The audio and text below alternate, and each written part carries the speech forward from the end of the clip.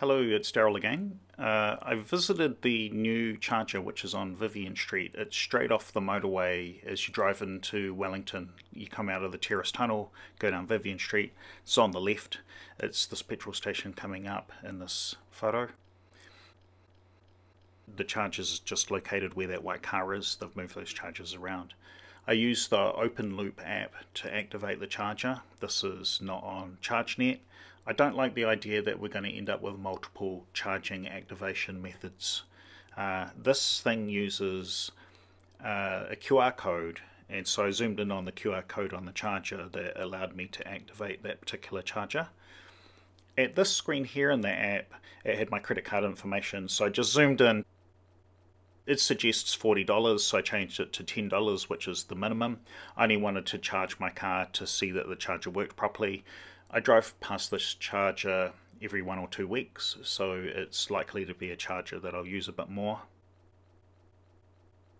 It holds your money, so the OpenLoop company takes your money and then allows you to spend it later. I guess they're minimizing the number of credit card transactions that they incur. The charger costs 69 New Zealand cents per kilowatt hour, which is, about 50 US cents. The charger can charge 2 cars at one time. My car uses the ChargeNet connector, which is the standard Japanese connector, which is on the Nissan Leaf and the Mitsubishi plug-in hybrids and other Mitsubishi cars.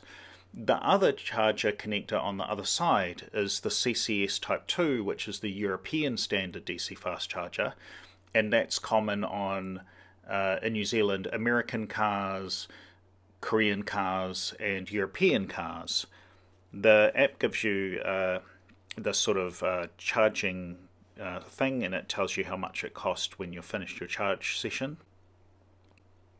It cost $1.50 for 2 kilowatt hours, which that's fine. That's good for DC fast charging.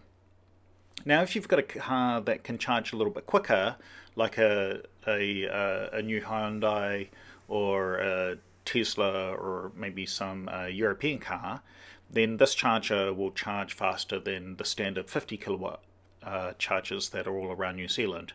Now, this machine hopefully will be the type of charger that replaces in a lot of places the 50 kilowatt chargers, and the huge advantage of this is that you can charge 2 cars at one time. Typically it's going to be a Leaf or a Mitsubishi on one side and any other electric car on the other side. That's just the way the distribution of vehicles is in New Zealand. Thanks for watching. Hope this is informative, and I'll see you in another video.